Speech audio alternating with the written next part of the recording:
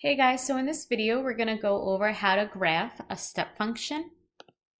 A step function is just a type of piecewise function containing all constant pieces, and those constant pieces are in the forms of horizontal lines. You should notice that it kind of looks like a staircase. We have a horizontal line here, and then the next step here, then the next step here, and then the next step here. This step function is an example of a discontinuous graph. That just means you can't draw this graph without removing your pen or pencil from the graph.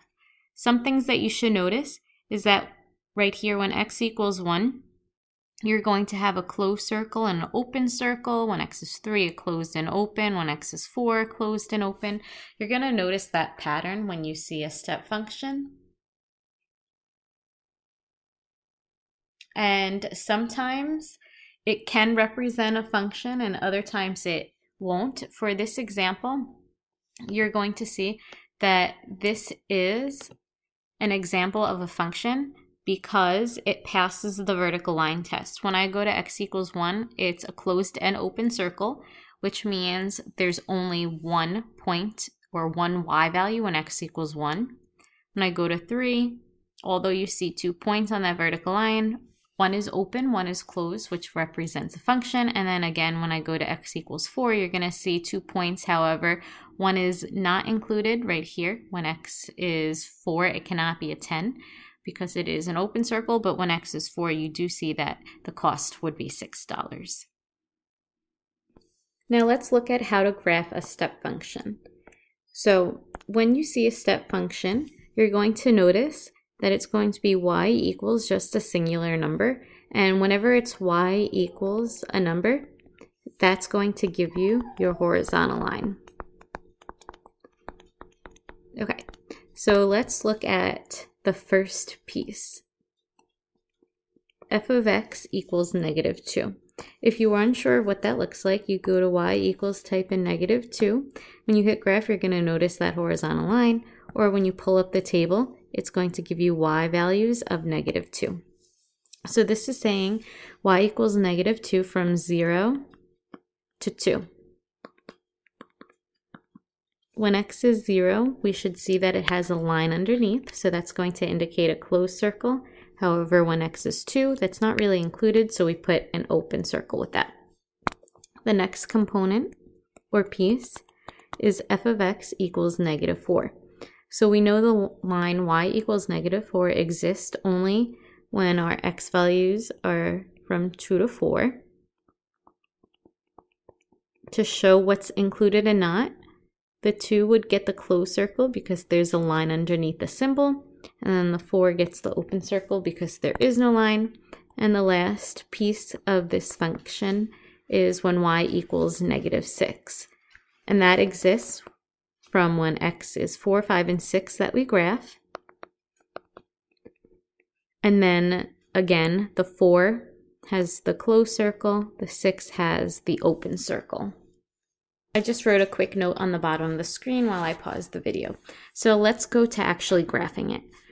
So we're going to start with this first piece of -2. So I'm going to go down to the y coordinate of -2, which is right here. And I'm starting at 0, -2. I'm going to put my closed circle on 0, -2. And I'm going to put an open circle at 2, -2.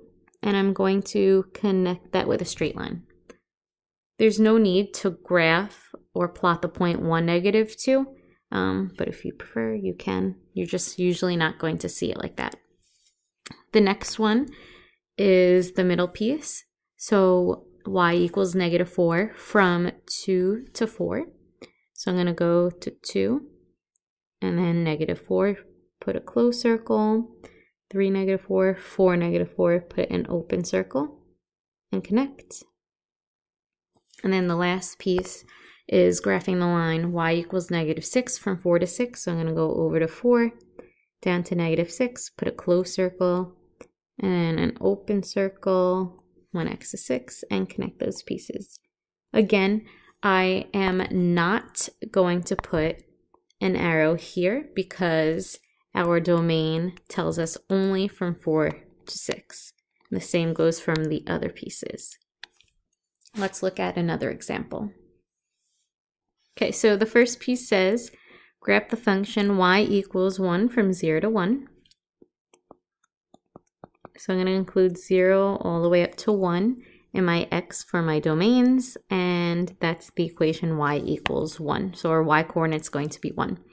0 has an open circle, while 1 comma 1 has a closed circle.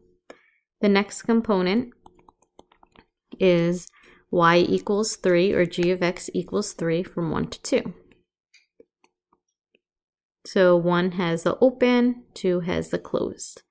The next component is the line y equals 4 from 2 to 3. And that has an open and closed circle. And then the last piece is graphing the line g of x equals 6, or y equals 6, when x is 3 to when x is 4. And again, the 3 has the open circle, the 4 has the closed circle. So now we're going to graph 0 to 1. So I'm going to go over to x equals 0, up 1, put an open circle to 1 closed circle. Now for the next component, when x equals 1, I have an open to closed. Then for the next piece, when it's 4 from 2, 1, 2, 3, 4, open, closed. And then my last piece is 1, 2, 3, 1, 2, 3, 4, 5, 6, open to closed. Again, no arrows on anything because I have a start and a stop. Okay, so now for evaluating. This is saying when x equals 1.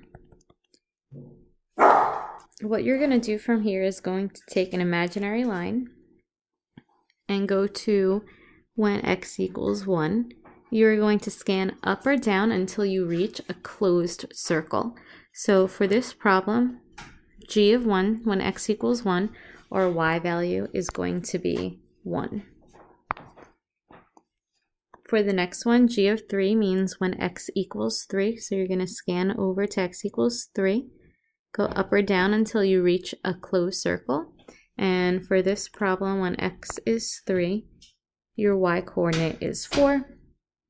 And then the last one is saying when x is 3.5, that's between 3 and 4. So you're going to go scan up and down till you reach a closed circle or a line.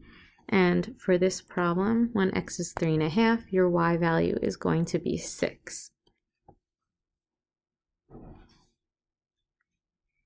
And then the last one is a situation word problem where we're going to take each of those 4 bullets and create a step function.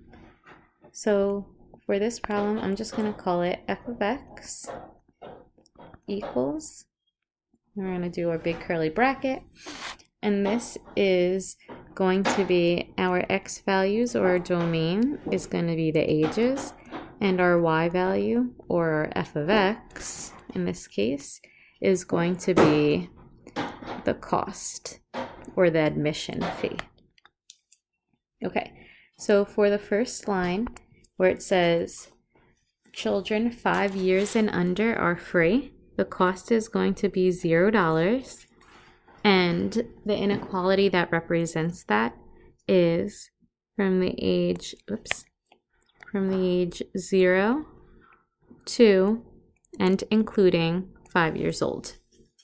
The next component, children between 5 years old and 12 years old are $10.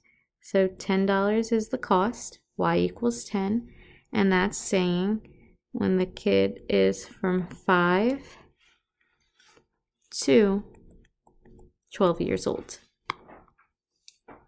The next part, children between 12 and 18. So that cost is $25.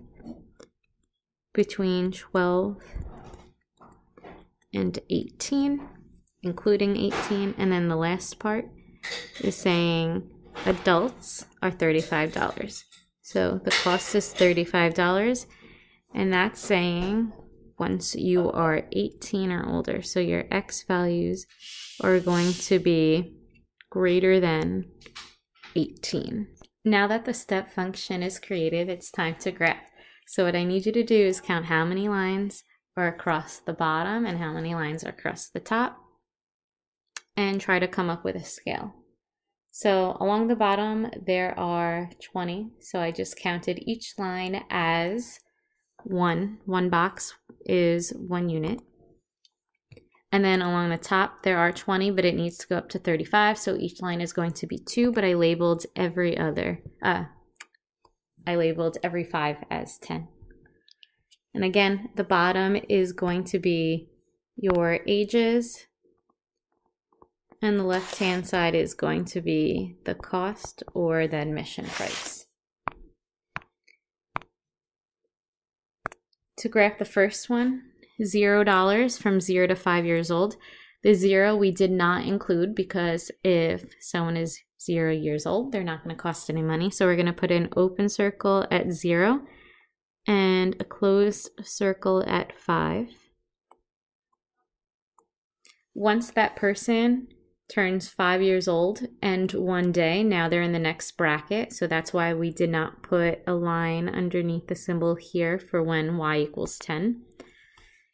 So at 5 years old and 1 day, technically they are the next bracket. We put an open circle at 5, 10, and then a closed circle at 12.